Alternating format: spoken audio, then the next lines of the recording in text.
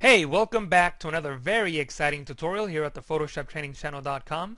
My name is Jesus Ramirez and you can find me on Twitter at JR from PTC. In today's tutorial, I'm going to show you how you can use Photoshop CC's 3D features to take a 3D model and composite it into a photograph. This video will teach you how you can work with 3D models and adjustment layers to create realistic compositions. We're going to use this stock image in this 3D model to create the composition. And I'm going to show you several resources that Adobe recommends where you can download 3D models. We're going to start the tutorial by finding the right perspective to place the 3D model. Then I'll show you how to apply materials to various pieces of geometry and how to set IBLs, image-based lights, to help illuminate the scene and create reflections. We'll then use adjustment layers to adjust the brightness and color of the 3D model and also to create the headlights to further enhance the image. After watching this tutorial, you will be equipped with the knowledge to import 3D models into Photoshop and composite them into your own photographs. As you can see with this image, I incorporated the 3D model into a daytime photograph of a street. And in this image we used a previous tutorial, the cinematic color grading tutorial, and I added the car to one of the parking spaces. This is the same 3D model in all images, and the only difference is the lighting that we apply to the image and the different adjustment layers that we're going to set. So by the time you finish watching this tutorial, you should be able to take any 3D model and apply it to a scene and make it look realistic. If you want to follow along, download the background image from my website, PhotoshopTrainingChannel.com. Before we get started with the tutorial, I want to show you the different resources that Adobe provides so you can work with 3D in Photoshop. If you go into the 3D menu, you can choose Get More Content, and that's going to bring up a website on Photoshop.com that shows you downloadable 3D content. Things that you can download include 3D models and meshes, materials, actions and scripts, stages, and image-based lights. Today we're going to be working with models and meshes. There are 7 different websites that Adobe recommends for you to use to find 3D models. The one we're going to use today is TurboSquid. TurboSquid has a section that allows you to search for 3D models that will work with Adobe Photoshop, or you can also use one of the different 5 categories to find your 3D model. For today we're going to use vehicles. And TurboSquid is going to show you a different page of 3D models that you can buy. Some of these can be quite expensive. For example, this taxi cab here is $350, but it has a lot of details, so it may be worth the price depending on your project. For this tutorial, we're just going to use a free one. If you enter the custom price range, you can type in 0 and 0 and hit apply, and TurboSquid is going to show you all their 3D models in the vehicles category that are free. Most of these probably won't be as detailed as the ones that you pay for, like the taxi cab, but they're great for learning how to use 3D in Photoshop. The 3D model that we're going to use today is the Ferrari 599 GTV 2006. You're going to have to create an account if you don't have one, so create an account with TurboSquid, then you can click on the download button. You're going to go to the downloads page in your account, and a lot of these 3D models have different formats. For example, this one has 3ds Max, Cinema 4D, Lightwave, and OBJ. Photoshop can open a lot of 3D files, but it can't open all of them. And one of the files that it can open is an OBJ file, this file here. So when you download this 3D object, click on the OBJ file to download.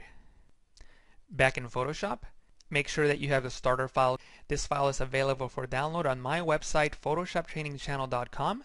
You can look in the 3D category for this tutorial, and let me show you where that is. On my website, PhotoshopTrainingChannel.com, you can click on 3D, and it's going to show you all the different 3D tutorials that I created, and find the post for this video, and you can download it there. Also, while you're on my website, feel free to sign up for my free newsletter, and I'll send you a new email notification every time I put up a new tutorial.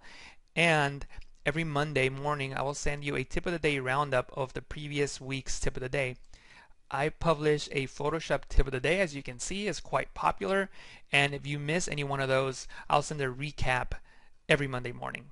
But anyway, back to the tutorial. After you downloaded the 3D file into your computer, click on the 3D menu, then click on New 3D Layer from File.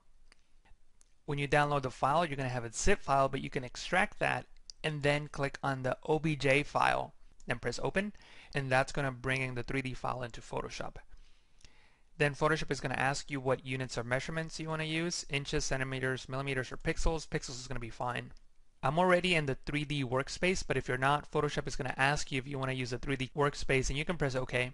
So this is our 3D model. If you have the Move tool selected, you're going to see all the different 3D tools, like the tools to move the scene or 3D object up here, down here, or the top view here. If I have another tool selected, like the marquee tool, you won't see any of that. But once I click on the Move tool, you will. So the first thing we have to do is to make sure that this car matches the perspective of the scene. And if you've seen any of my previous videos where I talk about perspective, or the presentation I gave at the headquarters at Adobe, you'll know that one of the most important things is finding the horizon line. The horizon line is simply where the sky meets the ground plane. Here in the layers panel, I'm going to disable the 3D object just so we can see the background. So we need to find out where the sky meets the ground plane in this image. Simply, to find the horizon line, you need to look at the converging lines in your image and see the point where they converge, and that'll be your horizon line. So I can click on the line tool, make sure that I have path selected, and click on one of the convergent lines, which in this case could be the sidewalk. Make that line there, and then maybe use this side of the sidewalk and place that there. So this is the point where the horizon line is, and I'm already going to let you know this is probably not 100% accurate, but it's close enough, and that's what we need to worry about. We need to be close enough. So we're going to say that this horizontal line is the horizon line. If I draw another line just to show you that it's not 100% perfect, you'll see where this line meets? It meets here. So it's not 100% perfect, and I know it wasn't because I wasn't perfect when drawing the lines, but it's going to be close enough for our purposes. What I'm going to do now is I'm going to click and drag a guide down, and this is going to indicate where the horizon line is. If you don't have the rulers active, you can press Control R, Command R on the Mac, and then click and drag to make a guide. I'm going to click on the Paths panel. I have all the work paths that I created, and I'm going to delete them because I don't need them. They were just visual aids to help me determine where the horizon line was. I'm going to click on the Layers panel again. I'm going to enable the 3D layer. I'm going to press V in the keyboard to bring up the 3D tools. And one thing I wanted to show you is these lines in the bottom of this grid, that's our ground plane. And our sky is somewhere here. Where is the horizon line in the 3D scene? Well, Photoshop gives us a visual representation of that. Is this gray line going across here? That's our horizon line. So this line needs to match the guide in order to have things in perspective.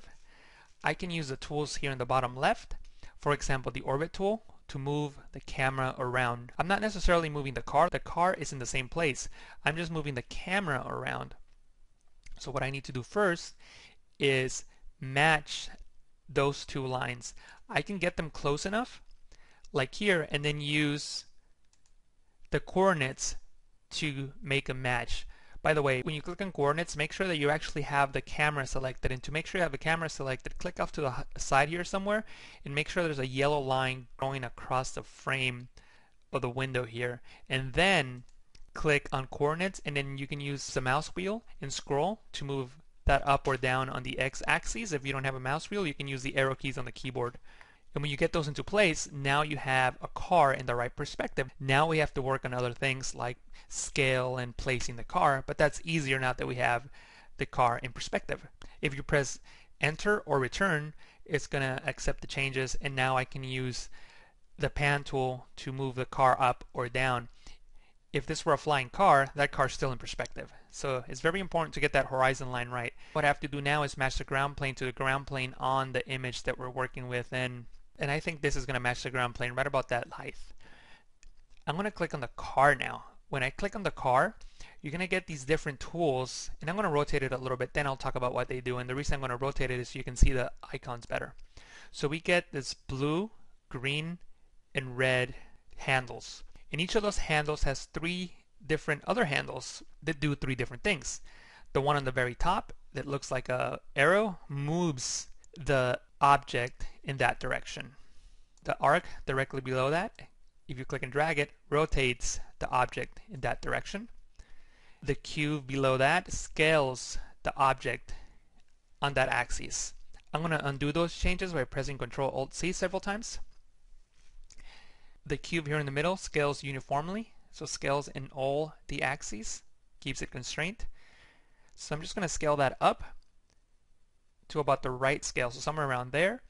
Then I'm going to click on the x-axis and rotate it, maybe here, and maybe move it along, push it back a little bit in the z-axis, and push it to the left a little bit on the y-axis. So maybe something like that. And you can play around with the scale, rotation, and movement and find a spot that works for you. We're just going to leave it here for now. The beauty about 3D is you can always come back and make any adjustments. Maybe you can rotate it later if you want to. So now that I have my car set, I can double click on the 3D layer and I can work on different areas. For example, I can click on the infinite light. The infinite light lights the scene, so I can click on this handle here and move the light around. So where is the light coming from in this particular scene? If you look, there's not too many hints within the image of where light is coming from. So my guess is that the light is probably coming from the top right, I would say. Maybe there's like a lamp post or something here. Maybe I would just leave my light here where I get a little bit of a shadow coming there. And by the way, the shadows that are casted onto the scene are casted onto the 3D plane. You're going to make sure that your object is sitting on the actual plane. I scaled the object uniformly on all axes at the same time, so I know that the 3D object is not sitting on the ground plane. So to make it sit on the ground plane, I can go into 3D, move object to ground plane, and notice how that moved up. I get a bigger shadow now. That's because the car is now sitting on the ground. Just so you can see what we have going, I'm going to press M on the keyboard to bring up the marquee tool, and I'm going to make a selection around the car, click on the render button, and Photoshop is going to create a render of what the car looks like now with the current settings applied. I'm not going to let this render all the way through just because it's going to take too long. To stop a render, you can press Escape on the keyboard, and I'm going to disable the selection. I'm going to press Control D, Command D on the Mac. And I want you to remember that keyboard shortcut, Control D or Command D on the Mac, because I'm going to be using that a lot and I'm not going to keep repeating it. So just remember that. If you see a selection and then you see it disappear, that's because I pressed Control D, Command D on the Mac. So this is what the car is looking like so far. Obviously it looks very fake, but we're going to work on that to try to make it a little more realistic. And we're going to start out by working with the actual 3D model. I'm going to click on the Move tool. If I click on the 3D model once, it selects the entire 3D model. If I click on it a second time, I can now select each individual part of the 3D model. If I click on the windshield, you notice how this section gets selected, which is titled Windows. And this is all determined by the person who originally created the 3D model. So depending on what 3D model you have, there's different things you can select and they will have a different name. If I click on the body of the car, it's going to select the car body. So that's what we're going to work with next. We're going to give this car a color. I want this car to be red. So if I click on diffuse, which is going to be the color applied to that section of the 3D mesh, and I'm going to select red. Then I'm going to press OK. Our car is now red. If I press M on the keyboard, make a small selection, click on render, you'll see that the car is now red. It's no longer gray, and obviously that's displayed here in the preview. What I'm going to do now is I'm going to work with the light a little bit. If you notice, there's a shadow here and it's very soft, and you can see soft shadows all over the image, but the shadow in our car is very harsh. So we got to soften that up. I'm going to click on infinite light. Under shadow, I'm going to soften that up. I'm going to bring that all the way up to like 90%. Then I can make a selection here in the bottom where the shadow is and click on render and see what that looks like. The shadow is still there. It's not as hard as it used to be, but there's still a problem. If I make a bigger render, I could probably explain it a little bit better. The car is too bright, and we're in a night scene, and the problem is that the infinite light is casting way too much light. So what we need to do is we need to bring the intensity of that light down. Right now it's set to 90%. We're going to bring that way down. Maybe we'll see what 13% looks like. I still have my selection. I'm going to render that, and we'll see the result. And one of the things you got to keep in mind is when you're working with 3D, you're going to be doing this a lot. You're going to make an adjustment, you're going to make a selection, render it out, and see what that looks like. And then from there, you might make another adjustment or move on to the next area. And I think this is going to work for now. The shadow's still soft. It's barely noticeable. That's what I want.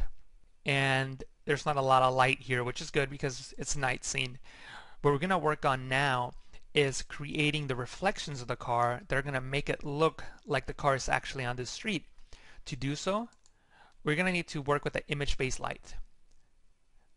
I'm going to go into Edit Texture to edit the image-based light. This right now is what's giving the reflections in the car. Obviously, this is not going to reflect the buildings.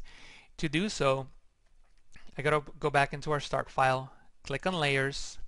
I'm gonna click on this icon here to collapse a 3D layer so we can keep things clutter free, and you can see what I'm about to do. I'm gonna click on the background layer, and then I'm gonna right click on it, and I'm gonna duplicate the layer.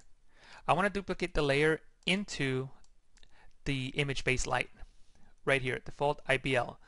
Then I'm gonna press OK. If I go back into the image base light, you'll see that the layer was copied over to the image space light, but it's too big. But we can make the canvas larger by clicking on the crop tool and clicking and dragging to make it as big as the image we brought in. I'm going to press Control E, Command E on the Mac to merge those layers because we don't need the one below it. I could have also deleted it. Either or works fine. I'm going to click on the X, and it's going to ask me if I want to save. Yes, I do want to save. I'm going to press OK. And now the image base light is applied to the car. You can't really see it. So what I'm going to do is I'm going to press V to bring my 3D options and click on the 3D layer. I'm going to double click on it. I'm going to click on car body. And what I'm going to do is I'm going to increase the reflection of the car body to about 35%. Now you can see some of the buildings being reflected on the body of the car. I'm also going to click on the windshield to select the windows mesh. And I'm going to increase the reflection of that maybe to about 90%. And you can see some of the buildings being reflected onto the window. If I had a 3D model with an interior, meaning that the modeler modeled the seats, maybe a driver inside of there, then I would probably bring the opacity down just so we can see inside of the car. But if I bring the opacity down in this car, there's nothing inside, so it's definitely going to look fake. So I'm just going to increase the reflection really high and just work with what we have. I'm going to do a quick render now just so you could see what applying the image base light to the 3D model does. And I don't need to render it all the way. I'm just going to press escape now. And you can see here that the windshield and the car are reflecting the buildings around it now. We can control those reflections by clicking on environment, clicking on the move tool, and using this orb and rotate it to decide what's going to be reflected around the car. So you can just find whatever spot you think will work.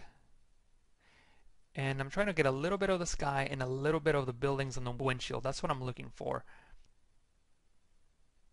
So I sort of like this area because I see some buildings here on the right and sky and buildings here on the left. So maybe something like that. Then I'm going to click on the marquee tool and do a quick render just so we can see what we have. So I'm going to press escape to stop the render, and things are looking pretty good. I still think the 3D model is too bright. This time is because of the image base light, not the infinite light. So I'm going to bring the intensity down on the image base light, maybe about 25%, and I can do a render just to see what that looks like. And I can already tell this is much better. The car actually looks like it belongs in this scene now more, so I'm just going to keep that there. Now I'm going to apply materials to the rims and the headlights. So I'm going to click on the move tool, click on the car twice, click on the headlights, and it's actually called glass. I'm going to bring the opacity down just because I want to show you there's some detail inside of there. See that? So those are the headlights. And I'm going to click on diffuse, which is the color, make them light gray. And I'm going to add some illumination, which is going to brighten it up. Maybe this color gray. And I'm going to make a selection around the lights, and I'm going to render it.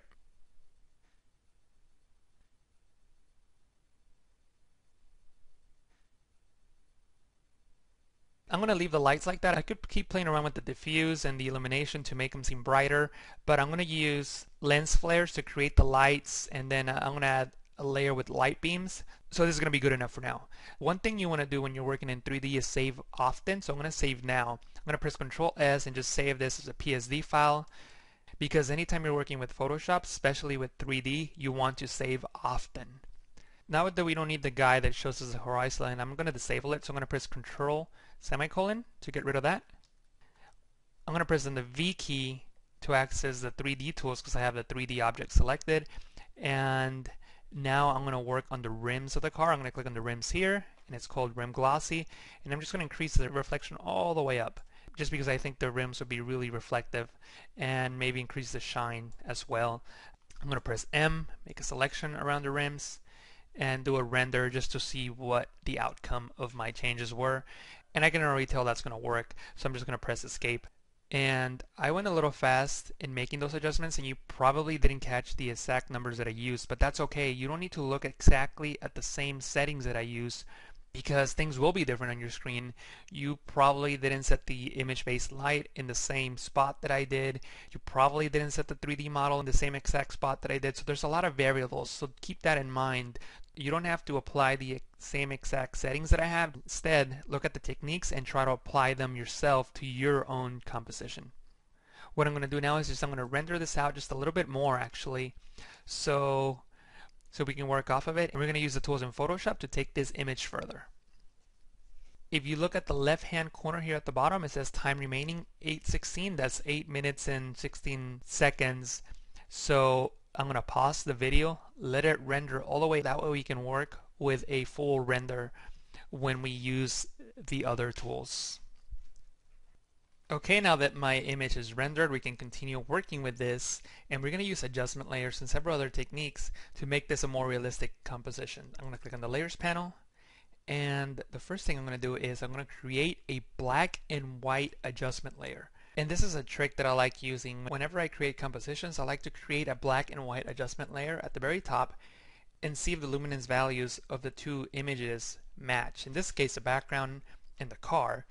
And the car seems a little too light compared to the rest of the scene. So what I'm going to do is I'm going to create a curves adjustment layer right above the car, and I'm going to clip to it. You can make a clipping mask by pressing Ctrl-Alt-G, Command-Option-G on the Mac, or you can hover in between the two layers while holding Alt, Option on the Mac, and clicking to create that clip. Then I'm going to change the blend mode to luminosity because I only want to affect the luminance values of the car layer. I think two things need to happen. I think that the car needs to be a little bit darker and it needs a little more contrast. So I'm going to start out by using a preset, and I'm going to use the medium contrast preset. And notice the difference. This is before and after. So the car looks like it fits a little bit more now that I made it darker and created some contrast. I can adjust the points to make it match just a bit better, and maybe something like that. So I think that the darkest parts of the car match the darkest parts of the background, and the lightest parts of the car match the lightest parts of the background, and that's what makes it seem like it belongs in that scene. So this is before and this is after. If we disable the black and white adjustment layer, we see the result with color, before and after. It might be a little too saturated. I'm not sure yet. We're going to keep working with it, and if we need to desaturate the car later on, we will. I know we have the shadow that we created using the ground plane and the infinite light, but we still need some contact shadows, the shadows that are directly below the areas touching the ground. So I'm going to click on the background layer, add one layer, and I'm going to call it contact shadow. I'm going to press B on the keyboard to bring up the brush tool and use the bracket keys to make it larger. I have black as my foreground color, and I can paint in those contact shadows right below the tires, and then I can bring the opacity down by clicking and dragging on the word opacity, and maybe leaving them around 76%. I'm going to zoom out, so that's before and after. It just makes it just a little bit more realistic. And what I'm going to do is I'm going to create one more layer, and I'm just going to darken up the shadows underneath the car just a little bit, like so, and bring the opacity down again to 0, and then just bring it up until I find an opacity that I like. So at about 67%. And I'm just going to call this under car shadow. What I'm going to do now is work on the light beams for the headlights. So I'm going to click above the curves layer, and I'm going to fill this layer with black by holding Alt and Backspace, Option and Backspace on the Mac, and that fills with the foreground color, which in this case is black. I'm going to disable the layer, press V on the keyboard, and open up the Info panel. The Info panel is here. If you don't have it there, you can go into Window and click on Info. Notice that as I move through the Info panel, the X and Y coordinates of the canvas show up. If I hover over the light here, you'll see that the x coordinate is 562 and the y coordinate is 463. So you have to remember those numbers, 562 and 463. Then I'm going to enable the layer, go into Filter, Render, Lens Flare, and if I hold Alt, Option in the Mac, and click anywhere inside that square, you get the precise flare center, and you can input those numbers, 562, 463, and press OK. And you can choose 105mm prime and brightness of about 55% is good, then press OK. And Photoshop automatically places that lens flare in exactly that spot. You can switch the blend mode to screen, and you see it's right on top of that headlight. To save some time, I'm just going to duplicate this layer by holding Alt, clicking and dragging, and placing it directly on top of the other headlight, maybe using the arrow keys and the keyboard to place it better. What you should do instead is just use the precise flare to create another lens flare, but we don't have the time for that. I'm going to paint with black just on this green glare there just to get rid of it. We only need one. I'm going to put these two layers into a group, so I'm going to hold Shift and click on both, press Ctrl G, Command G on the Mac to put it into a group, and I'm going to call it Lens Flares just so I know what they are. I'm going to bring the opacity down to maybe about 69-70%, and now I'm going to create the beams that are going to come out of that car. I'm going to create an exposure adjustment layer above the curves layer. So I'm going to click on curves and create an exposure adjustment layer. Then I'm going to increase the exposure to about 230. I have a layer mask, but I want to add a vector mask now. So I'm going to click on the layer mask icon. I'm going to click on the layer mask, right click on it, and click on delete layer mask. So now I only have the vector mask. And the vector mask allows us to use the pen tool to create a mask. I'm going to click on the pen tool, click above the beam, and make my beams using the pen tool, like so. And I'll show you why I'm doing this in a moment. So now we have our beams. Then, with our vector mask selected, I can click on Feather and feather those beams. And what that does is it creates a soft edge and makes the beams a little more realistic. The reason I use a vector mask is because we can use the direct selection tool and click on these points and adjust the beams as we see fit. So it's a lot easier than controlling the beams if I would have just painted white on a layer mask. We can spend a whole lot of time adjusting these beams to make them more realistic, but just for the sake of time, we'll just call this good for now. I also want to add some highlights on the ground that these beams are creating. So right below the exposure adjustment layer, I'm going to add another layer, and I'm going to paint with white, just a dot. I'm going to press Ctrl T to transform, hold Alt, Option on the Mac, scale that out like so, and press Enter. Then I'm going to set the blend mode to overlay. I'm going to press Ctrl J to duplicate that layer, and I'm going to press Ctrl T again, and I'm going to bring that in a little bit. So now I have two layers, and they're both set to overlay. I'm going to select them both by holding Shift, and then with the Move tool selected, I'm going to press Alt, click and drag, and move that over to the right side to create another highlight for this beam. So now we have two highlights on the ground for the light beams. Then I'm going to press Enter. I'm going to select all four layers by holding Shift and clicking on the bottom one and the top one, pressing Ctrl G, and I'm just going to call this ground highlight. So now we have these highlights on the ground. You can play around with the opacity if you want to, in case you don't want those highlights to be so strong. So probably about 50 to 60% is a good number to have in this case.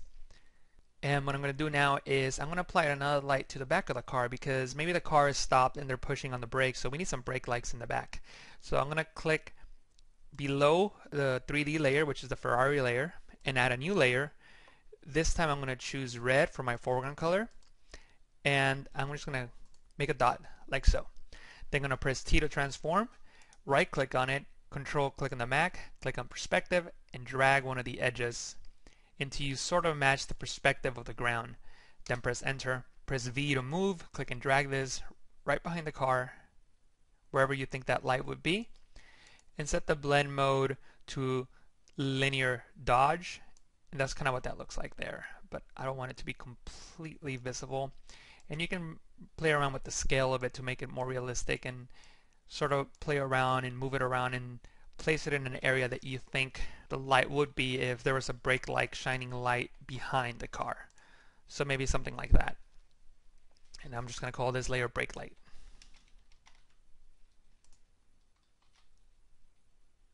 So now that we've made all these adjustments, one of the things that I'm not too happy with is these flares here. So maybe I can bring the opacity of the light beams down a little bit. Maybe there, because I want some of that detail in the light to show. And actually maybe I do need a layer mask. So I'm going to add a layer mask, and I'm just going to paint with black inside of there, and maybe fade it a little bit to bring that down. And click on here and fade it as well. You can play around with the fade and find a spot that you like, so maybe something like that. What I'm going to do now is I'm just going to bring everything together, and I'm going to add a color lookup adjustment layer. I'm going to select the teal and orange adjustment, and that might be too strong. So what I'm going to do is I'm going to bring the opacity down to 0 and then drag it up till I find a darkness that I'm happy with. So maybe at about 50%. And I like the darkness of it, but I'm not too happy with the color. So I'm going to press Ctrl J, Command J on the Mac to duplicate that layer. But this time I'm going to set the blend mode to color only to add more of those colors. So if I bring it down to 0, you see where that is, and I can add more of that teal and more of that orange to this image, but maybe not too much. Maybe we'll leave it at 29%, which is close enough to 30%. So this is before and after. It's just a subtle change, but it just makes things seem a little bit darker. Now, something you may want to do depending on how your car is looking, I don't think I need it too much for this image, but sometimes the car is too saturated, and I created a hue saturation adjustment layer that is also clipped to the car, and I'm just going to bring it down just a little tiny bit, and before and after is just a very subtle change, but I think it helps the image.